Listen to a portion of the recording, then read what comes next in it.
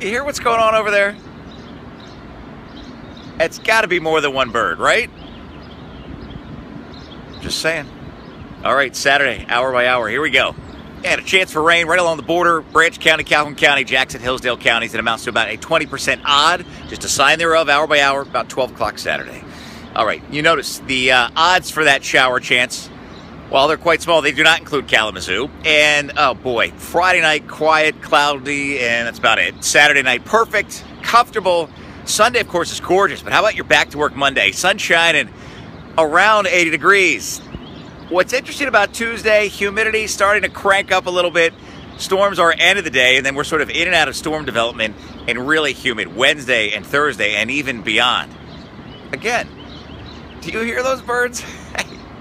Listen, WWMT.com/weather, your destination for your West Michigan weather all weekend long. Chief Meteorologist Keith Thompson's live at 5.